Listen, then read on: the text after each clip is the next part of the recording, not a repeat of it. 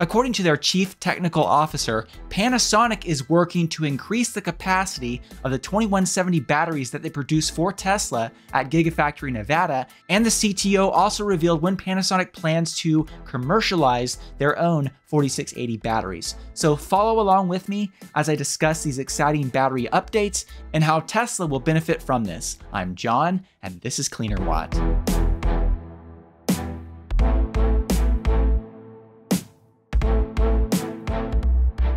Panasonic is a really important Tesla battery partner, and they currently manufacture around 37 plus gigawatt hours of 2170 batteries per year at Gigafactory Nevada, but according to their CTO, between now and 2025, they have a goal of increasing that production by 10%. On this topic, here's an exact quote from this Bloomberg interview video, but do note that the CTO was speaking in Japanese, so these exact quotations are from an English translator voiceover in the video. But nonetheless, in this Bloomberg interview specifically about Gigafactory Nevada, it was stated, quote, "Between now and 2025, we will further increase battery capacity and manufacturing efficiency by 5%, which amounts to a 10% increase in overall production. We are promoting improvements in development and productivity." Notice that Panasonic is going to reach this 10% production increase with two 5% increases. One in production efficiency, which of course is important, but the other 5%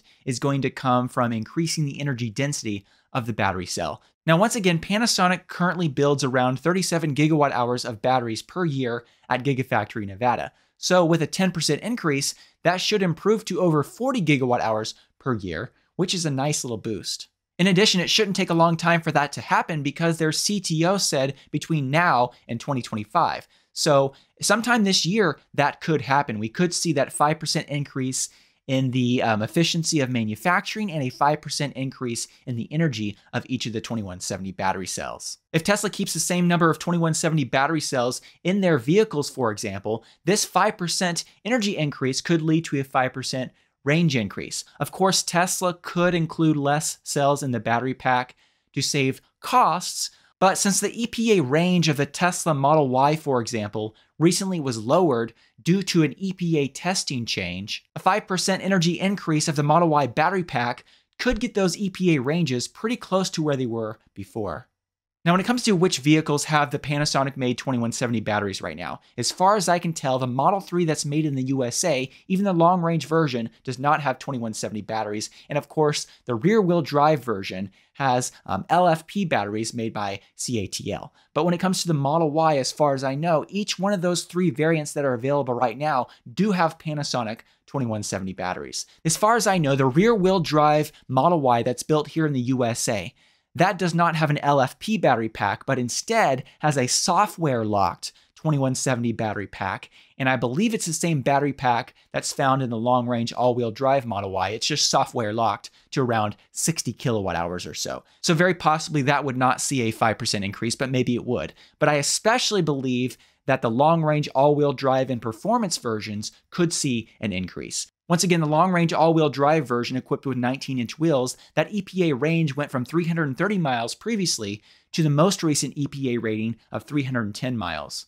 The performance version went from 303 miles to 285 miles. If you add an extra 5% of range from the 2024 range estimates there for the long range and performance versions of the Model Y, you can see that the EPA range could very well be very close to the previous ratings. And since this range would be with an extra 5% of battery capacity versus the old battery capacity, this could lead to a real-world range that's actually quite close to the EPA rated range.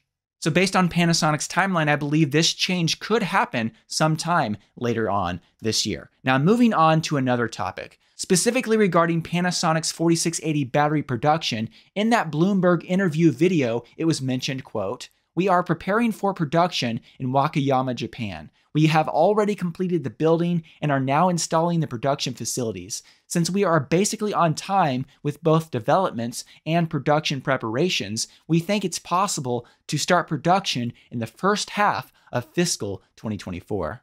Now, this mention of the first half of fiscal 2024 is a little bit confusing because if you go to Panasonic's investors website and you look at what their fiscal year is, according to this, their fiscal year 2024 ends on March 31st. So this means that right now we are already past their first half of the fiscal year of 2024. Based on past information, like for example in this Reuters article from May of 2023, it appears like either the translator in this video or the CTO meant to say the first half of fiscal year 2025, because Panasonic's fiscal year 2025 will be starting in April of this year. This corresponds with what was written in Panasonic's Q2 fiscal year 2024 investors presentation, where it was written under the heading Commercialization of 4680 battery cells, quote, mass production at Wakayama rescheduled to begin during 1H, meaning first half, fiscal year 325, so that higher density technologies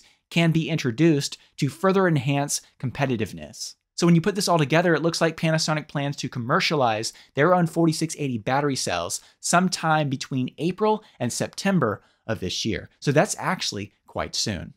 Now, it is important to note here that this first Panasonic 4680 battery production facility in Japan will likely only produce around 10 gigawatt hours of 4680 batteries per year, fully ramped up, according to what was previously reported in this Nikkei Asia article. But hopefully when the Wakayama facility is fully ramped up, Panasonic will start producing these batteries at another facility, hopefully in the United States, like for example, their new Kansas factory. That would be a great place to do that in the future. And hopefully that'll happen because Tesla can use as many 4680 batteries as possible. But nonetheless, 10 gigawatt hours of batteries would still be a huge bonus. For example, since the Tesla Cybertruck has a 123 kilowatt hour battery pack, 10 gigawatt hours of batteries per year would be enough to build over 81,000 Cybertrucks per year. In addition, according to a past update, at Gigafactory Texas, Tesla was building batteries at a rate of around 3 gigawatt hours per year.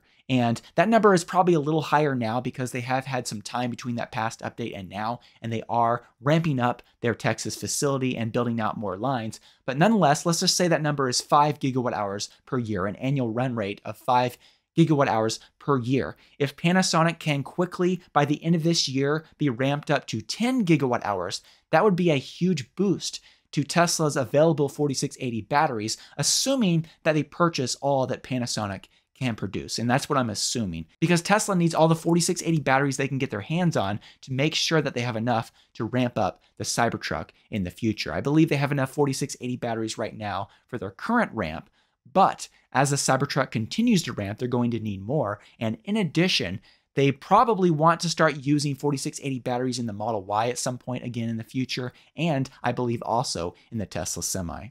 Now, regarding Panasonic's 4680 batteries, I discussed this in a previous video, but Panasonic's 4680 battery is going to be different than Tesla's, because last I heard from a reliable source, Tesla was not sharing their 4680 battery tech with Panasonic, but Panasonic developed their own design. For example, while Tesla's 4680 battery is a tabless design, Panasonic's battery will not be tabless, but instead will have a multi-tab design. In addition, Panasonic will be using a traditional wet electrode manufacturing process and not a dry process. It's definitely going to be interesting to see how the performance of these Panasonic 4680 batteries compare to Tesla's 4680 batteries, especially their second gen battery, when it comes to energy density and charging performance. In theory, Tesla's tabless battery design appears to be superior to a multi-tab design, not only on the manufacturing side, but also when it comes to lowering battery cell resistance, which equals better thermal performance of a battery cell. But maybe Panasonic's multi-tab design will end up having better performance. Now, moving back to that Bloomberg interview, Panasonic's CTO was asked about how their 4680 batteries compared to their 2170 batteries and why automakers would want to switch over to the 4680 format.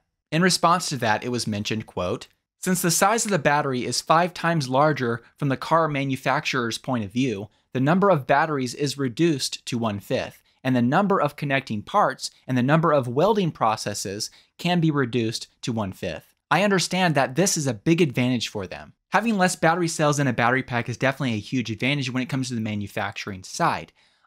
But 5 times the size does not necessarily mean 5 times the amount of energy if the 4680 batteries are not quite as energy dense as the 2170 batteries, for example. And a good example of that is with the standard range all-wheel drive Model Y that Tesla no longer produces, but that vehicle had first generation 4680 battery cells with lower than expected energy density. And with 828 battery cells, that vehicle only had a max EPA rated range with 19-inch tires of 279 miles, quite a bit less than long-range all-wheel drive Model Y, which had 330 miles of EPA rated range at that time. With that being said, how many watt hours are needed in each 4680 battery cell for them to actually have 5 times the amount of energy? Well, according to information that I received previously from a reliable source, each 2170 battery built at Gigafactory Nevada has approximately 18.4 watt hours per battery cell. So for the 4680 batteries to have 5 times that, each battery cell would need to have 92 watt hours of energy. Tesla's first generation 4680 battery cell did not have 5 times the energy. It only had between 83 to 86.5 watt hours per battery cell, depending on how you measure the watt hours of that battery cell. However, Tesla's new second generation 4680 battery cells that are found in the Cybertruck, those do appear to have around 5 times the energy of a 2170 battery cell. So this is a great step. And in addition, Tesla's third generation battery cells that I talked about in a past video that are in development right now, according to information that was shared by Joe Tegmeyer on X.com, I expect that each one of those battery cells should have over 100 watt hours of energy per battery cell, which of course would be a huge bonus and could greatly increase the range of the Cybertruck. Do let me know what you think about all this in the comment section below. I'd love to hear from you. And also I'd like to say once again, thank you to all of those of you who support me through Patreon. Your support makes a big difference and really does help make these videos possible. If you'd like to find out more about how you can support my work through Patreon, I will put a link in the video description. Thank you so much.